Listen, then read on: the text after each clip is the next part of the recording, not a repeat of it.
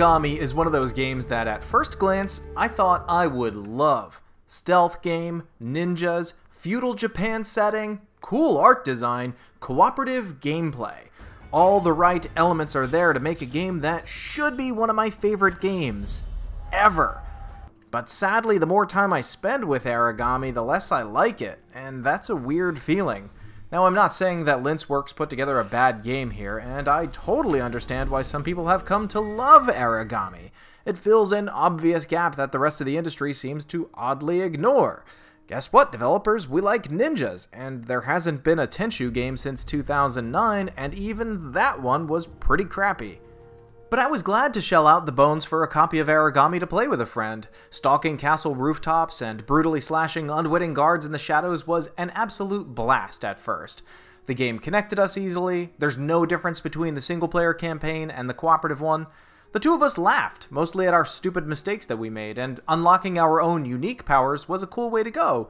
We weren't just ninjas, we were undead shadow manifestations of vengeance. And the game is beautiful. It's got a solid art direction, some great animation story segments, plus a soundtrack that fits perfectly. Conceptually, it's not bad. Aragami thrives in the darkness. He can teleport a short distance away into other shadows, kinda like blinking in Dishonored. He can create temporary shadows in dimly lit areas, or even throw some darkness in the eyes of the guards and blind them. Or, everyone's favorite, drag corpses into the underworld by summoning shadow demons. And as an agent of darkness, the enemy is light. Guards' swords ignite like lightsabers. Their torches are probably your worst enemy as they come looking for you. And at first, all of this is really cool. But after a few levels, I realized just how simple this all is. Aragami shows its hand early and doesn't really save much for the late game. No super cool levels to brag about. Guards come in 3 cloned variations. Armed guard with lantern, archer.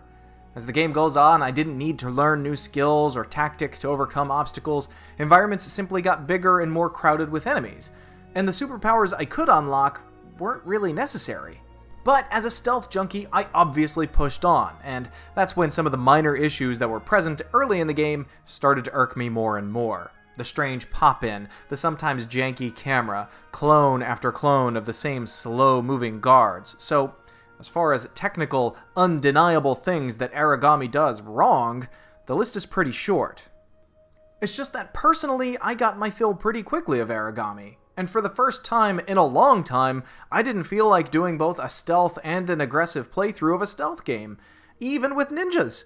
But there's no denying that the game gets into a good flow when you start quickly chaining kills. Plus, I had a great time playing with a friend. And we paid $20 a piece for it. We had some good laughs. If we were to hit up a bar and get some beers, it would have cost us more, so I don't feel like I've wasted my cash. Though, I do think that $15 or less would be the sweet spot with this one for me. I guess I'm just slightly upset that a stealth game with ninjas, set in Japan, didn't instantly bowl me over with what it had to offer. It's a good game. It's not a replacement or a spiritual successor of the early Tenchu games. It's not the best stealth game of the year. I think if it came out 5 years ago, I would have been more impressed with it and appreciated it much more.